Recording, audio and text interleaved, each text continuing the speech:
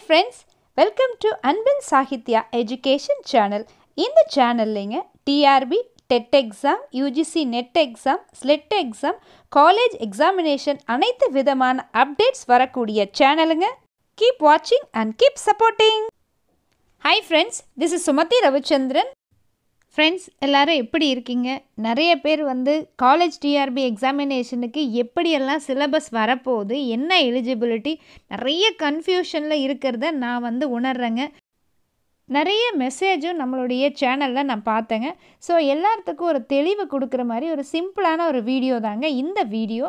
நீங்கள் கட்டாயமாக college TRP எக்ஸாமினேஷனுக்கு prepare பண்ணுறீங்கன்னா இந்த வீடியோவை ஃபுல்லாக பாருங்கள் ஃப்ரெண்ட்ஸ். ஃபர்ஸ்ட் ஆஃப் ஆல் பார்த்தீங்கன்னா இந்த தேர்வுக்கு யாரெல்லாம் எலிஜிபிள் அப்படின்னா, அதாவதுங்க எய்தர் பிஹெச்டி கம்ப்ளீட் பண்ணியிருக்கணும், இல்லை அப்படின்னா யூஜிசி நெட்டு பாஸ் பண்ணியிருக்கணும், இல்லைன்னா ஸ்லெட் எக்ஸாம் தமிழ்நாடு லெவலில் நடக்கக்கூடிய ஸ்டேட் எலிஜிபிலிட்டி டெஸ்ட்டு.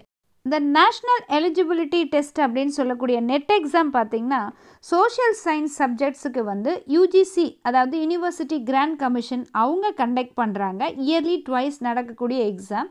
அதே மாதிரி பார்த்திங்கன்னா science graduates, engineering graduates, so இவங்களுக்கு சயின்ஸ் ஸ்ட்ரீமில் வரவங்களுக்கு அவங்க கிளியர் பண்ணுறதுக்காக கண்டக்ட் பண்ணக்கூடிய எக்ஸாமினேஷன் சிஎஸ்ஐஆர் நெட் எக்ஸாமுங்க. ஸோ நீங்கள் எலிஜிபிலிட்டிக்கு யாரெல்லாம் வந்துடுறீங்கன்னா CSIR net, UGC net, SLET, PhD.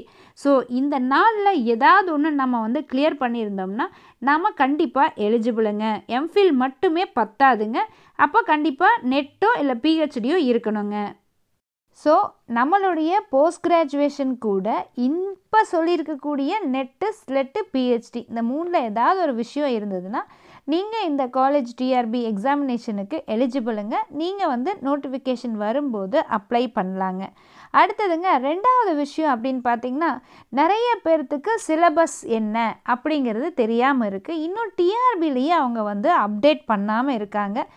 நிறைய ஃப்ரெண்ட்ஸ் பார்த்திங்கன்னா இதுக்கு சிலபஸ் வச்சுருக்கீங்களா, அதுக்கு சிலபஸ் வச்சுருக்கீங்களான்னு கேட்டிருந்தாங்க. இல்லைங்க, நம்ம கொஞ்ச நாள் வெயிட் பண்ணோம். டிஆர்பியிலேருந்து நமக்கு ரிலவெண்ட்டான சிலபஸ் அவங்க வெப்சைட்டில் அப்டேட் பண்ணதுக்கப்புறம் நாம் சிலபஸ் தெரிஞ்சுக்கலாம். சரி, அதுக்கு முன்னாடி நாம் படிக்கலாமா வேண்டாமா அப்படிங்கிற கொஸ்டினும் நிறைய பேர்த்துக்கிட்ட இருக்குது. நீங்கள் சிலபஸ் வர்றதுக்கு முன்னாடியே ரொம்ப பேசிக்கான விஷயங்களை படிக்க ஆரம்பிச்சிருது நல்லதுங்க. என்னை பொறுத்தளவுக்கு பார்த்திங்கன்னா சிலபஸ் எந்த மாதிரி கொடுப்பாங்கன்னா, நம்ம யூஜியில் என்ன படித்தோம், பிஜியில் என்ன படித்தோம், அதனுடைய மிக்சராக தாங்க சிலபஸ் இருக்கும். இப்போ நீங்கள் யூஜிசி நெட் எக்ஸாமுக்கு படிச்சிருப்பீங்க, ஸ்லெட் எக்ஸாமுக்கு படிச்சிருப்பீங்க, அப்போ நீங்கள் ஒரு சிலபஸை பார்த்துருப்பீங்க. முடிஞ்சால் இப்போதைக்கு என்ன பண்ணுங்கள், டென்டேட்டிவாக அந்த சிலபஸை பிரிண்ட் அவுட் போட்டு எடுத்து வச்சுக்கிட்டு எங்கெங்கெல்லாம் பேசிக்காக இந்தந்த பாட்டெல்லாம் கண்டிப்பாக இருக்கும் நீ ஃப்யூச்சரில் வரக்கூடிய எக்ஸாமில் அப்படிங்கிறது நீங்கள் ஃபீல் பண்ணுறீங்களோ அந்த பேசிக்கான ஏரியாஸ் எல்லாம் கவர் பண்ணுங்கள். இப்போ ஃபார் எக்ஸாம்பிள் ஜியாகிரஃபின்னு எடுத்துக்கிட்டிங்க அப்படின்னா கண்டிப்பாக ஃபிசிக்கல் ஜியாகிரஃபி பார்ட் வச்சுருப்பாங்க. ஜியோமார்ஃபாலஜி, கிளைமட்டாலஜி, ஓஷனோகிராஃபி அந்த மாதிரி தாங்க. இப்போ ஹிஸ்ட்ரி எடுத்துக்கிட்டோம்னா இப்போ ஆன்ஷியன் ஹிஸ்ட்ரி கண்டிப்பாக சிலபஸில் இருக்கும், ஹராப்பன் சிவிலைசேஷன் கண்டிப்பாக இருக்கும். ஸோ இந்த மாதிரி உங்களுடைய சப்ஜெக்ட் எக்கனாமியாக இருக்கலாம், பப்ளிக் அட்மினிஸ்ட்ரேஷன், பொலிட்டிக்கல் சயின்ஸ் எதுவாக இருந்தாலும் ஃபண்டமெண்டலாக இதெல்லாம் இருக்கும் அப்படிங்கிறத நீங்கள் அஸ்யூம் பண்ணிவிட்டு புது சிலபஸ் நமக்கு ரீச் ஆகிற வரைக்கும் டைமை வேஸ்ட் பண்ணாமல் நீங்கள் படிக்க ஆரம்பிச்சிருங்க. அதுதான் புத்திசாலித்தனம் அப்படின்னு சொல்லாங்க. அடுத்தது ஜென்ரல் தமிழ். எல்லாத்துக்கும் பார்த்திங்கன்னா 50 கொஷின்ஸ் தமிழில் இருக்கும் அப்படின்னு சொல்லியிருக்காங்க. சரி, அந்த பகுதிக்கு நம்ம என்ன செய்யலாம், இன்னும் அதுக்கும் சிலபஸ் சொல்லலையே அப்படின்னு நீங்கள் யோசிப்பீங்க. அதுக்கு நீங்கள் பெட்டர் என்ன பண்ணுங்க, முன்னாடி நடந்த examinations for example TNPSC exam எடுத்துக்கோங்க. ஸோ அதற்குரிய குரூப் 2 சிலபஸோ இல்லை குரூப் 4 சிலபஸோ எடுத்துக்கிட்டு தமிழ் பார்த்திங்கன்னா அதில் பேசிக்கான விஷயங்கள் அதில் மென்ஷன் பண்ணியிருப்பாங்க. அவ்வளோ டீட்டெயில்டாக இந்த எக்ஸாமுக்கு வருமானா கிடையாதுங்க. ரொம்ப ரொம்ப பேசிக்கான கண்டென்ட்டு தான் தமிழில் இருக்க போது. எல்லாருமே எழுதி கிளியர் பண்ணுற மாதிரி தான் இருக்கும். ஆனால் அதை பற்றியும் கவலைப்படாதீங்க. அடிப்படையில் சிலபஸ் நமக்கு வரும்போது வரட்டுங்க. ஆனால் அதுக்காக டைமை வேஸ்ட் பண்ணாதீங்க. நீங்கள் இருக்கிறத வச்சு கட்டாயம் மெட்டீரியல் ஃபஸ்ட்டு கலெக்ட் பண்ணிடுங்க. ஏன்னா அந்த ஒரு வேலையை நீங்கள் செய்யாமல் இருந்தீங்கன்னா அதுக்கப்புறம் டைமை வேஸ்ட் பண்ணுற மாதிரி இருக்கும். ஸோ பெட்டர் முக்கியமான சப்ஜெக்ட்ஸுக்கு முக்கியமான புக்ஸ் ஏதாவது இல்லாமல் இருந்ததுன்னா அதெல்லாம் தேடி பிடிச்சி வாங்கி ரெடியாக வச்சுருங்க. இன்னும் சில மெட்டீரியல்ஸ் எல்லாம் வந்து உங்ககிட்ட இல்லை, உங்கள் ஃப்ரெண்ட்ஸ் கிட்ட இருக்குது அப்படின்னா அதையும் என்ன செய்யுங்க, கேட்டு ஜெராக்ஸ் போடுறீங்களோ அதெல்லாம் செஞ்சு ரெடியாக வச்சுக்கோங்க. ஏற்கனவே நீங்கள் படிச்சிருக்கிற சில விஷயங்கள் முடிஞ்சால் அப்பப்போ யோசிச்சு பாருங்கள், ரீகால் பண்ணி பாருங்கள். பழைய கொஷின் பேப்பர்ஸ் வந்து அதாவது இந்த எக்ஸாமுக்கு கிடையாது, ஆனால் வேறு எக்ஸாம்ஸ்னுடைய கொஷின் பேப்பர்ஸ் எடுத்து வச்சுக்கிட்டு உங்கள் சப்ஜெக்ட் சம்மந்தமாக இருக்கிறதெல்லாம் அப்படியே அனலைஸ் பண்ணி பாருங்கள். ஏன்னா நீங்கள் வந்து எக்ஸாமுக்குன்னு படித்து ரொம்ப வருஷம் ஆயிருந்தது அப்படின்னா உங்களுக்கு இப்போ ரீகால் பண்ணுறதுக்கு ரொம்ப டிஃபிகல்ட்டாக இருக்கும். ஸோ அதனால் என்ன பண்ணிடுங்க, இந்த மாதிரி சிலபஸ் வந்து சேர்றது வரைக்கும் நம்ம வந்து டைமை வேஸ்ட் பண்ணாமல் ஏதாவது பேசிக்கான விஷயங்களை நம்ம செஞ்சுக்கிட்டே இருந்தோம் அப்படின்னா ஒன்ஸ் வந்து டிஆர்பி வெப்சைட்டில் சிலபஸ் அப்டேட் பண்ண உடனே நீங்கள் இமீடியட்டாக எக்ஸாமுக்கு வந்து இன்டென்சிவாக படிக்க ஆரம்பிச்சிடலாம். பிஹெச்டி முடித்தவங்களா இருந்தாலும் சரிங்க, யூஜிசி நெட்டு ஸ்லெட்டு கிளியர் பண்ணவங்களா இருந்தாலும் இந்த எக்ஸாம் அப்படிங்கிறது கஷ்டம்னு நீங்கள் நினைக்கவே வேண்டாம், சரிங்களா? ஏன்னா அந்த தேர்வையே நீங்கள் கிளியர் பண்ணிட்டீங்க. நெட்டு பாஸ் பண்ணுறதும் ஸ்லெட்டு பாஸ் பண்ணுறதுமே கஷ்டமான ஒரு விஷயந்தான். அந்த எக்ஸாமையே நீங்கள் ஈஸியாக கிளியர் பண்ணியிருக்கும் போது இந்த எக்ஸாம் கண்டிப்பாக உங்களுக்கு ஈஸியாக தாங்க இருக்கும். ஸோ வேகன்சி எவ்வளோ வேணால் கூட இருக்கலாங்க, ஆனால் நமக்கு தேவை ஒரே ஒரு போஸ்ட்டு.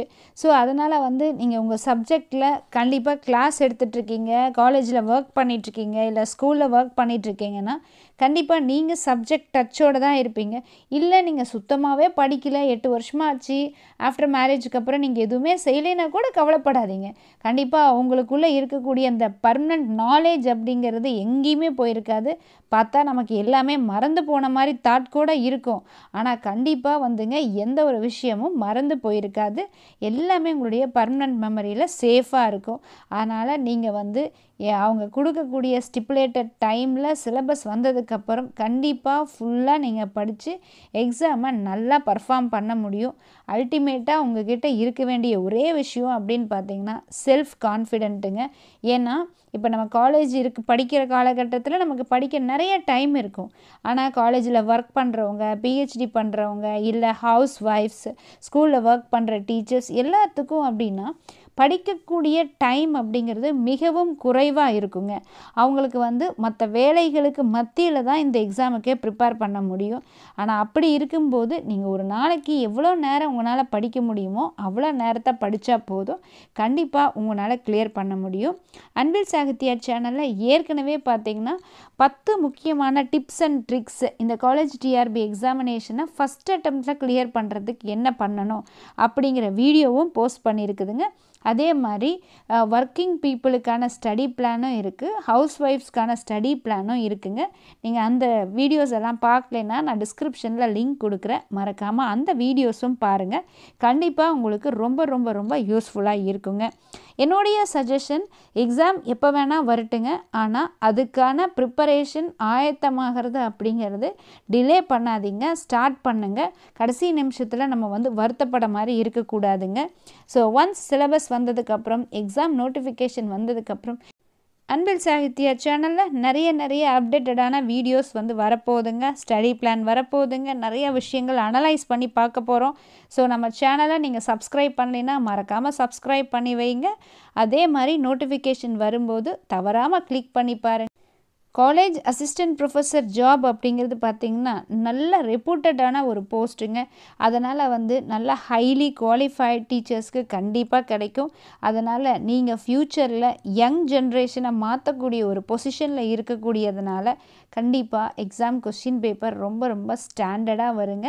நீங்கள் என்ன சப்ஜெக்டாக இருந்தாலும் அதுக்கு தயாராகிறதுக்கு இப்போவே ரெடி ஆயிருங்க.